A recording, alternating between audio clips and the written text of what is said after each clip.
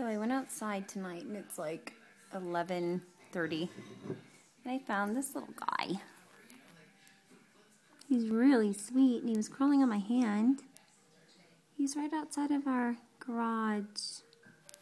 We have a refrigerator out there that he was right kind of underneath there and about to go into the refrigerator. He seems to like the Core Power Yoga training manual. Oh yeah, he likes it. Oh yeah, it's comfy in there, right? Ooh. You want to scare him. That's like a binder, like a regular binder, just to give you an understanding of how big he is. But he feels good in there.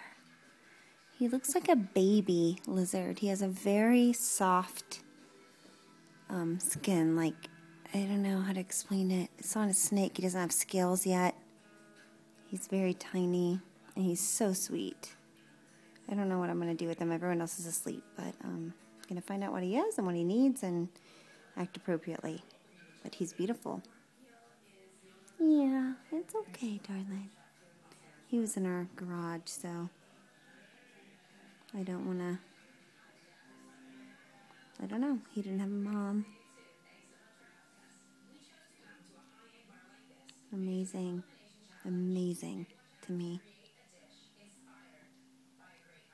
Sometimes I think, I lost my son Connor around this time last year. Like, that maybe this is him giving me a sign that new life always comes. And it's a little baby lizard. And it's, every life is a miracle.